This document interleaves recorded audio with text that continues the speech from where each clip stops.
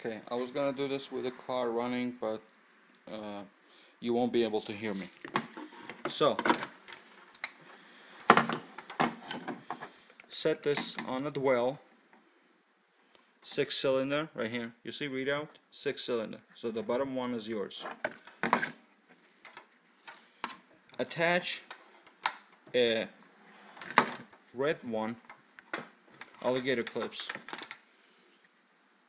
positive, to any positive lead.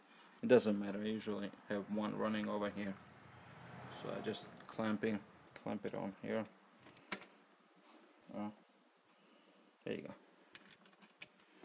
Okay, now the negative one, you attach it. I'm sorry, I cannot hold the camera and do this at the same time. Attach it to the screwdriver. Okay, a metal one, of course. Any metal will do. And then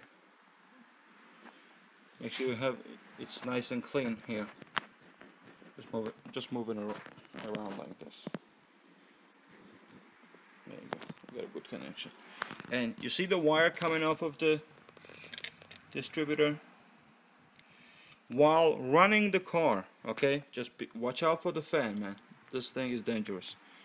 While running the car, you gotta touch this thing right here.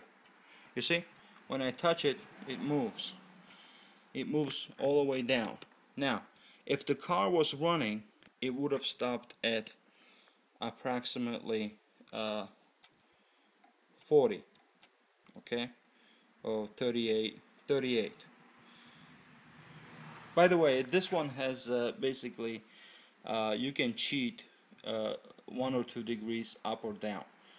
It's not that precise. So if it's 40, if the dwell gap is 40, that's fine. If it's 36, that's fine too.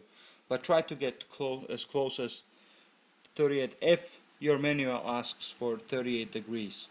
Now that is if. I suspect it does.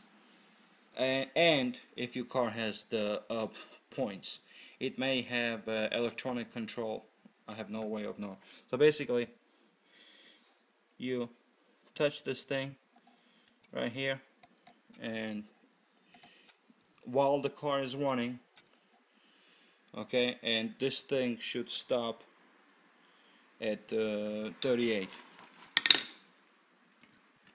Okay, now let me stop this one and show you how the strobe light is used.